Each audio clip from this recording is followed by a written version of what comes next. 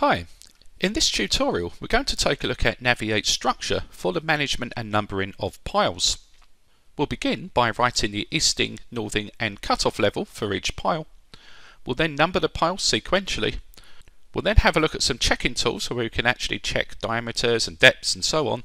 And finally we'll actually look at the piling schedule and then write that out to Microsoft Excel.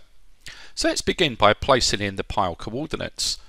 So here you can see that we have a simple button here to update the pile coordinates. If I do this, you'll then see that the coordinates are written into each pile. So checking this, I can select a pile, and now in the properties palette you can see that we've got setting out point easting, northing and also the level. Let's now number up the piles. So to do this we'll switch to a piling plan. In the plan here you can see that some of the piles are actually nested into pile caps, and some of them here are singular piles that are actually hosted into things like ground beams or foundation slabs.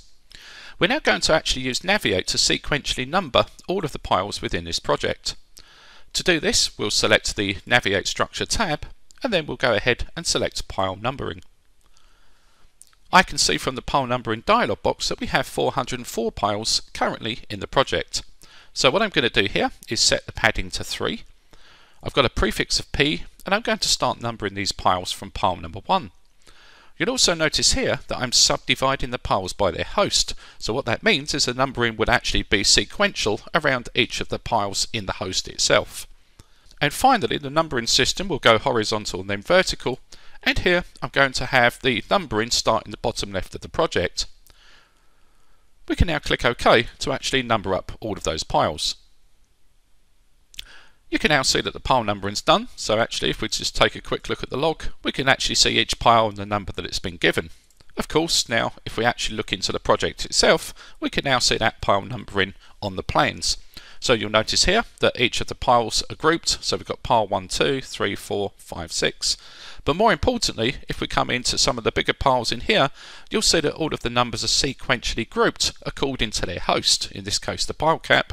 And of course if I look at the loose piles that are placed into the foundation slab, again you can see that Naviate has sensibly numbered up those according to their host. Let's now take a look at the piling schedule. So here we'll select the piling schedule, and straight away here we can actually now see that we've got the pile number added in here, we've got the pile type, the actual cut-off level, the diameter of each of the piles here, the toe level, and of course here the easting and northing. Now it's quite likely that I'd want to actually write this out to Microsoft Excel, perhaps to hand over to the piling contractor or someone like that. So what we can do here is select the Accelerate tab, and here you can see I've got Import Export to Excel. So here I could export a selection, or in this case I'm going to export a schedule. I could actually export this for a re-import, so I could allow the piling contractor to put in some additional values and then re-import it back in, but in this case I'm just going to export this out as an Excel file and then click Export here. We'll save this onto our file system and we'll give it a name. And now you can see that Navigate's written to the file, and now we'll just open this up just so we can actually have a look in Excel. And now of course we can see all the information written into the Excel file. Okay, so finally here we'll actually go ahead and check the 3D view.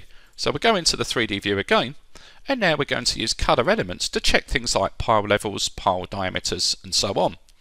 So with the Colour Elements tool, I can select the category that I'm interested in, and then I can choose either an instance or a type parameter. So in this case here I want to check the instance parameters, and then here I'll actually go ahead and start by selecting elevation at top.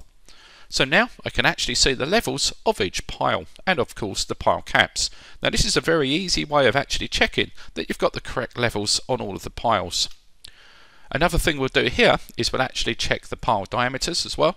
Again I can find my instance parameter, and now we can see we've only got 3 colours here, and you can see I've got 750 piles, 600 and 450. If it transpires that some of these were actually wrong, I could say show elements in the properties palette, and of course here I can actually make a change if I wanted to. So that's again very useful. Okay, so I hope you found this video useful, and I'll look forward to seeing you in the next one. Take care.